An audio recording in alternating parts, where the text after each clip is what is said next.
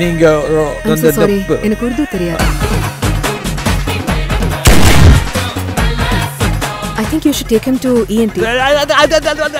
பிகில் தளபதி விஜய் நடிப்புல தீபாவளிக்கு ரிலீஸ் ஆகி போன வருஷம் 300 கோடி ரூபாயை வசூல் செஞ்ச படம் இந்த அச்சீவ்மெண்ட்ஸ்க்கு அப்புறமா இப்போ ஒரு அச்சீவ்மெண்ட்ஸையும் செஞ்சிருக்கு. அது வேற ஒண்ணும் இல்லைங்க, பேடிஎம் ஆப் மூலமா டிக்கெட் புக் பண்ணலாம். அப்படி தென்னிந்தியால இந்த ஆப் மூலமா அதிகமா புக் செய்யப்பட்ட படம் பிகில் தானா. இதுக்கு அடுத்தபடியா தெலுங்கு சூப்பர் ஸ்டார் மகேஷ் பாபுடைய மகரிஷி படம் இருக்குது. And one more information, Bigil படத்தை தொடர்ந்து இப்போ மாஸ்டர் படம் ஏப்ரல் மாசம் தமிழ் புத்தாண்டுக்கு ரிலீஸ் ஆக போகுது.